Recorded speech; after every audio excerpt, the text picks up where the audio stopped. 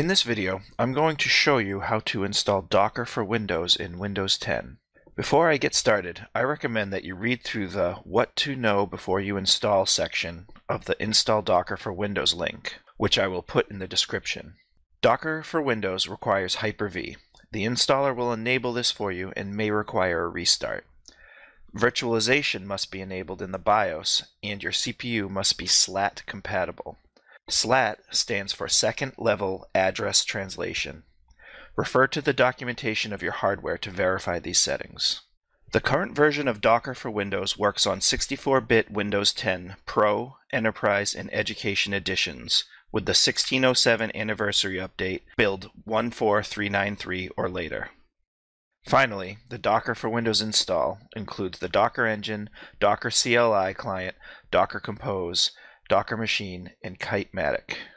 Now let's get on to the install. First, let's go download the Docker for Windows installer from the Docker store. Click on Get Docker, and you will be able to save the installer to your machine. I already have the installer downloaded to save time, so I'll just switch over to my Downloads directory.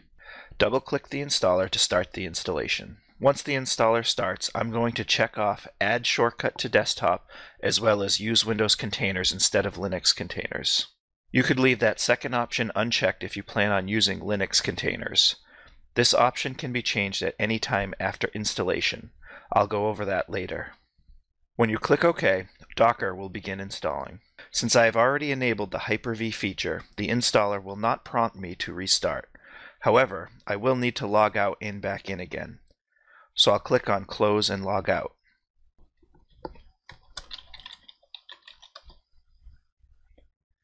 Once I'm logged in, we can see my new Docker icon on the desktop. And when I look in the system tray, I can see an animated icon that shows that Docker is starting. Once the animation stops, you will know that Docker has started, and this new window will pop up. If you have a Docker ID and will be using a Docker repository, you can log in here. I'm going to close this window and open up PowerShell. When I run the Docker version command, you can see that both the client and server engine are both installed. Now let's go back to the Docker icon in the system tray. When I right-click on that icon, I'm given a set of options. Let's take a look at settings. Here are some of the general settings that you can configure for Docker, as well as some more advanced settings.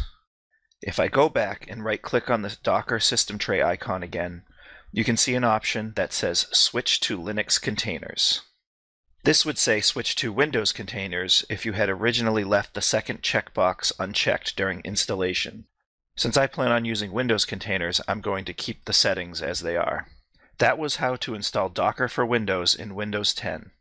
Be sure to check out my other Docker videos, such as how to download Docker images from Docker Hub to get started.